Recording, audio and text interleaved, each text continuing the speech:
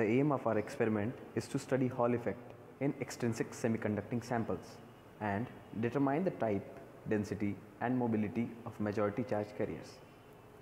First of all, what is Hall effect? Well, Hall effect is the production of a voltage difference which is called the Hall voltage across an electrical conductor transverse to an electric current in the conductor and magnetic field perpendicular to the current. Proceeding further, this is the complete apparatus of the Hall effect. Now let us examine each apparatus separately. This is the extrinsic semiconducting sample. This is the compass to find the direction of magnetic field. This is the Hall effect setup unit which measures current and voltage across the extrinsic semiconducting sample. This is the constant current power supply source which develops magnetic field across electromagnets. This is the Gauss meter along with the sensor which will be used to measure the magnetic field between the two poles of electromagnet.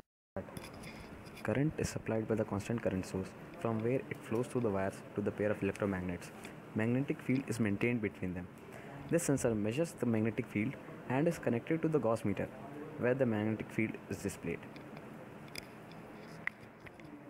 Vary current in constant current generator such that the magnetic field between the poles of the electromagnets becomes 2000 Gauss as displayed on the Gauss meter. Now insert the extrinsic semiconductor device between the poles of the electromagnet.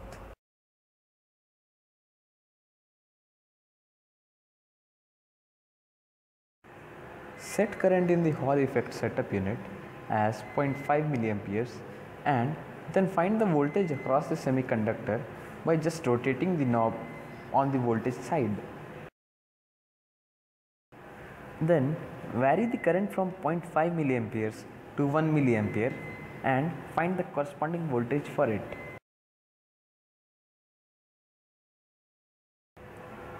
Similarly, vary current by 0.5 milliamperes each time till it reaches 7 milliamperes and note down the corresponding voltages in the observation table.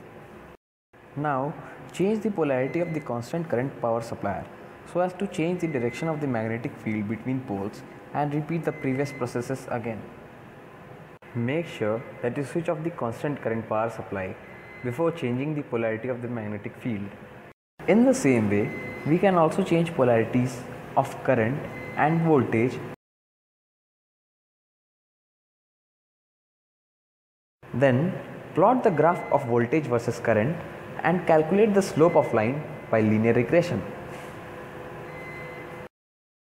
Now by using the following formulae, calculate the Hall coefficient, charge density and mobility of the charges as shown.